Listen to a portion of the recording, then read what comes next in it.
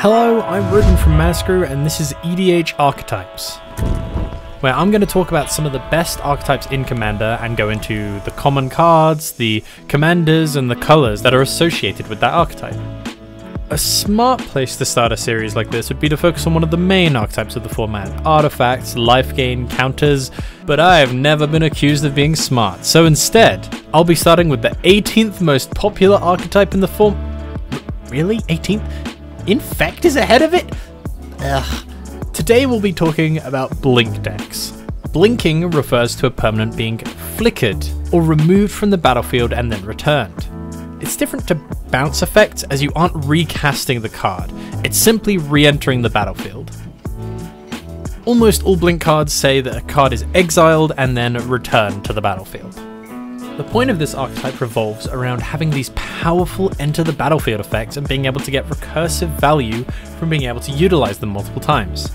Outside of this, it's also useful because often cards are generally returned under their owner's control, meaning you can use a card like Switcheroo to swap permanents and then use a blink card to regain control of your permanent. I only use Switcheroo as an example here because it sounds funny, and it doesn't really need me to read out its effect. Switcheroo. Blink effects are predominantly found in white and blue, most commonly white, because although almost all the good blink commander cards are white or blue, they're rarely just blue. And when they are, they break the whole goddamn game! God damn it, Deadeye Navigator!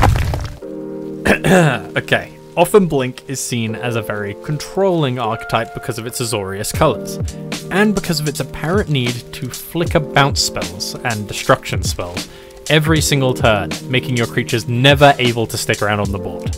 Rarely blink effects are seen in other colours, though Commander in specific has green as one of its common blink colours due to it being a sub-theme of a past precon. These often utilise the powerful ETBs of green creatures like Acidic Slime or Bane of Progress to get significant value from repeatedly blinking them. Black is also found smattered about in some fringe blink decks, usually for extra control, and I can see it becoming a more popular one as more people build Aminatu. In just the Azorius blink decks with no green or black, we're rather limited in the amount of ramp we can include. So we want to be able to include as much artifact and ETB ramp as we possibly can without detracting from the theme. However, due to blue being able to reutilize ETBs, this archetype is great at drawing cards. So depending on the deck, cards that can give no maximum hand size or take advantage of card draw are often good in many of these decks.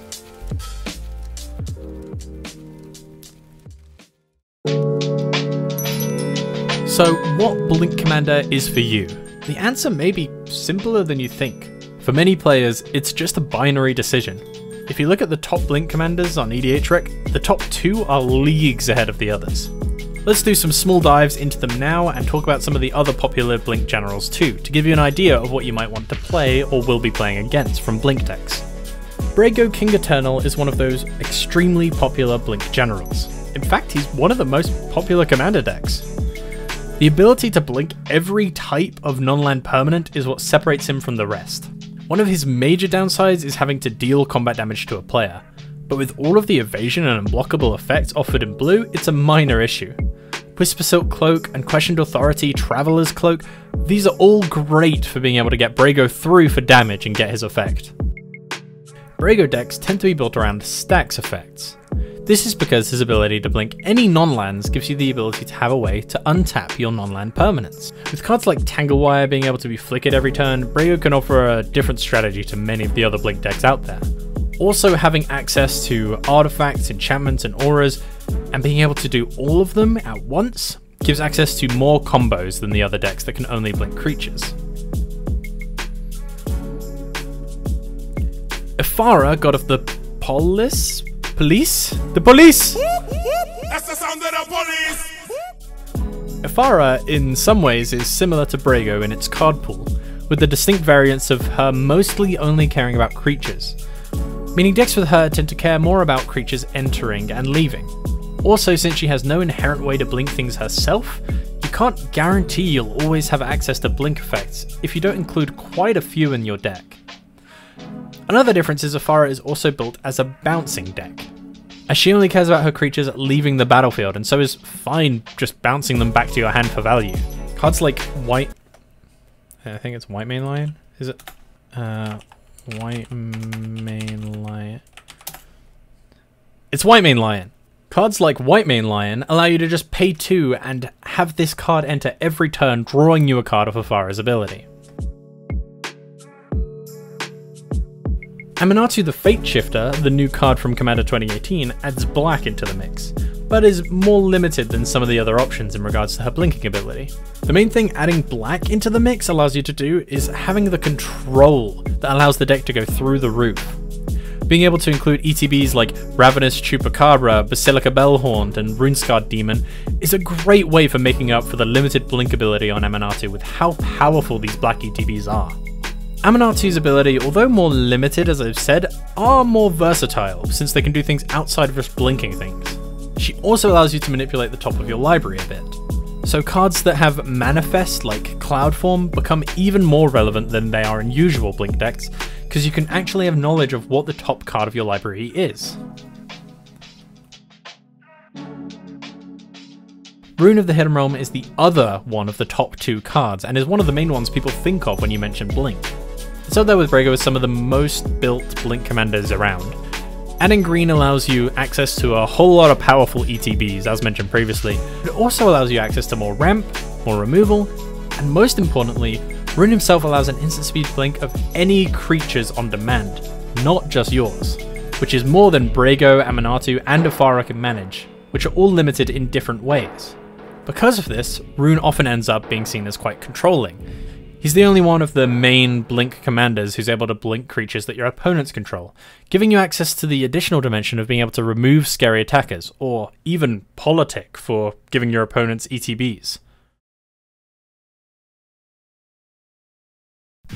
Which card should you put in your deck? Well, I'm going to talk about some of the staples and let you know what cards are very powerful in blink decks. First off, we can't really talk about blink cards without mentioning Panharmonicon. Though it doesn't reference flickering itself, this card allows you to get double utility out of all of your creatures entering the battlefield, which is crazy in these kind of decks. In many flicker decks, Panharmonicon is one of, if not the most powerful cards you can include. Another great artifact is Conjurer's Closet, which allows you to get to reutilize a free enter the battlefield effect at the end of each one of your turns. Both of these artifacts do nothing as soon as you play them, but can generate you a huge amount of value throughout the game. Well, let's talk about the cards that actually allow us to blink permanents when we want, as opposed to at the end of our turn. We finished talking about the popular commanders, but outside of them, we also have Mistmeadow Witch, Flicker Wisp, Vince of the Sojourner, Felidar Guardian, and Deadeye Navigator. All of these are great in their own ways, some are better than others, but all of them have their place and can be used to great effect as backup or replacement blinking effects. But what do we want to blink? What are some of the staple enter the battlefield effects that we can use in our deck? Well, we have Muldrifter, Cloudblazer, Solemn Simulacrum, Sun Titan. All of these will generate us an insane amount of value when they enter the battlefield, either recurring things, drawing us cards, getting us lands. If we can blink these cards a few times, they will propel us ahead in a game of Commander. In terms of one-time flicker effects, we have Eerie Interlude, Ghostly Flicker, Cloud Shift, Ghostway. All of these are great, but Ghostway and Eerie Interlude are especially good in these types of decks, as they can also save your creatures from board wipes, and or just get good value from them entering the battlefield again. The standard removal of Path, Swords, Return to Dust are great, but in terms of removal cards that actually synergize with what a blink deck will be doing, Angel of Serenity, Reflectomage, and Fiend Hunter are just a few of the cards that can take our opponent's cards out of the picture for a while. Additionally, and I'll use Brago as an example here, but when more non-creature flicker cards are released, like Aminatou, this also applies to them, non-creature removal effects for flicker decks can actually be even better.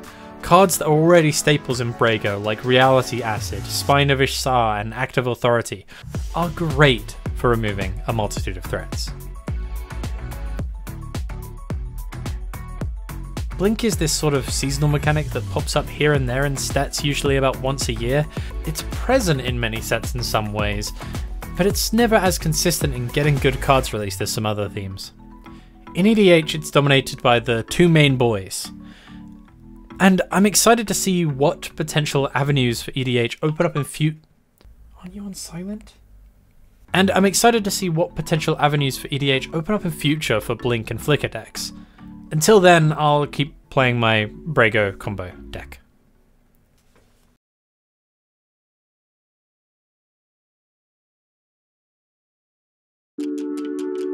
Thank you everybody for watching. I've been Ruben from Manascrew. So that's Blink. Is there anything you think I've missed, or any niche Blink combos that you love?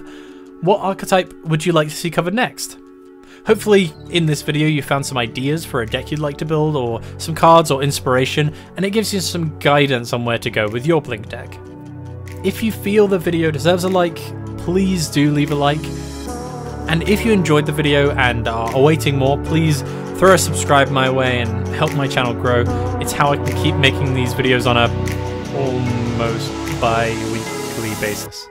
Yeah, I'll try and get better.